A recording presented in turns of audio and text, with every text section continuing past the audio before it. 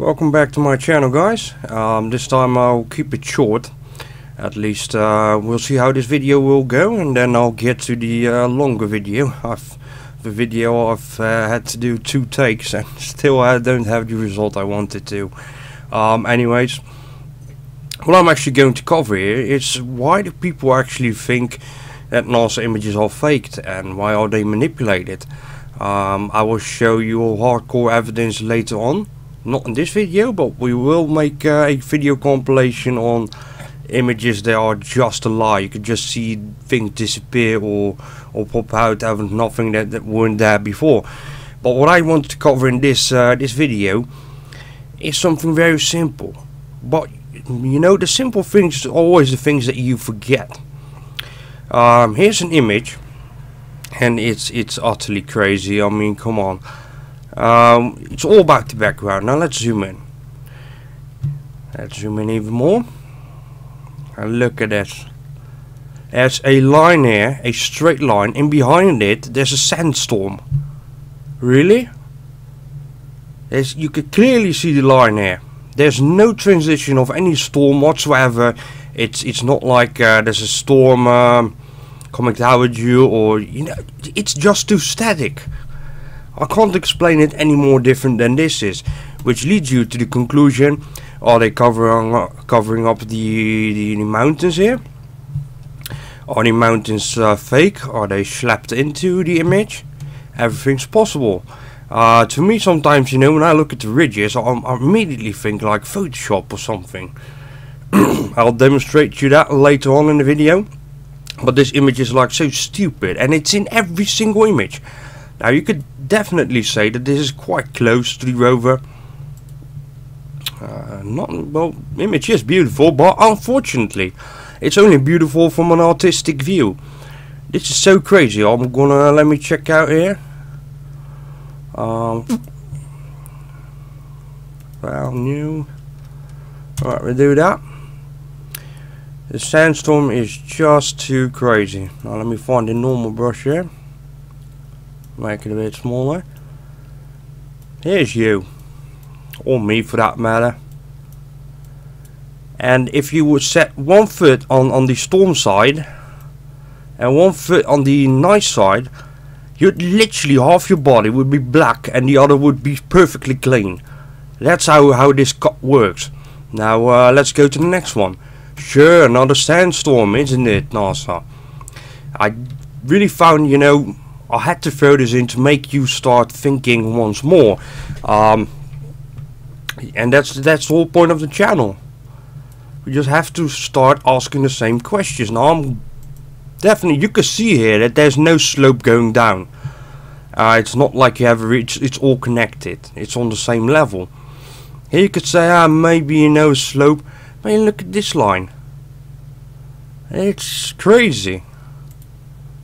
Let's try throw this in Photoshop quickly here. Haven't checked this out before. Look at this line, perfectly straight. And it's just ridiculous. You can see here by the there's some really bad shit going on there. Look at it, real bad pixelation, or like it's been cut out or something. It's definitely stupid. Look at it. It's crazy. Let's go to the next one. Sure, another sandstorm, but only in the background, where you're doing a fine job in controlling that rover. It's quite the coincidence, isn't it? Let's go to the next one.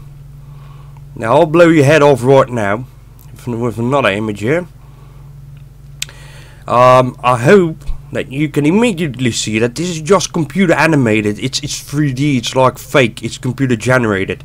There are a lot of reasons why we doubt what we're seeing here. We just have to go, you know, now in our normally videos, just thinking that it's real, but because that's the only way we can roll, you know. So look at this. Let's just read this part. This image was taken by the HRSC on SS Mars Express, blah blah blah blah. So this image was taken 2004. Now I set my example on 2006, unfortunately. Look at it. It's like Finding Nemo. It's all computer generated. I think Finding Nemo was a lot better job than what NASA's done here. Look at that. It's completely manipulated. By the edge here, you can at least say, because there's no background, nothing, that it was processed by kind of graphical artists and etc. Look at that. Come on. If you don't think that this is not 3D, then you must, you know, do something about it yourself. Seriously. I will give you an example.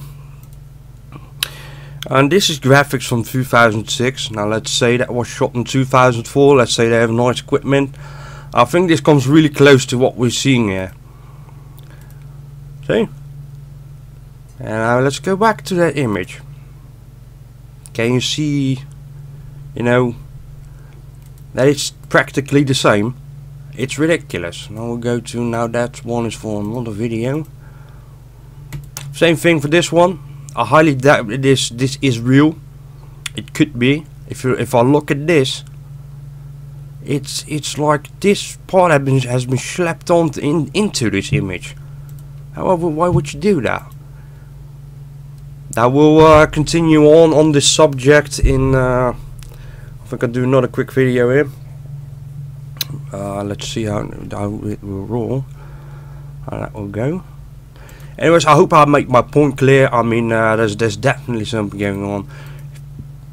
When I see this, it's ridiculous. Sure, it can happen once. Then it happens in every single image. There's something going on there. I don't know what they're doing. I do remember in the past, I had a piece of text sent to me, and it basically said that NASA fired 300 graphical designers to increase profit for investors. Now I wasn't able to backtrack that article, at least the any credible links, unfortunately, but I do remember it. And we're talking about, I think, 8 years ago, when it was on the news that NASA fired 300 graph. Why do you need so many people? Have you seen? I mean, the exercise is quite nice, but you know what? Mars JPL.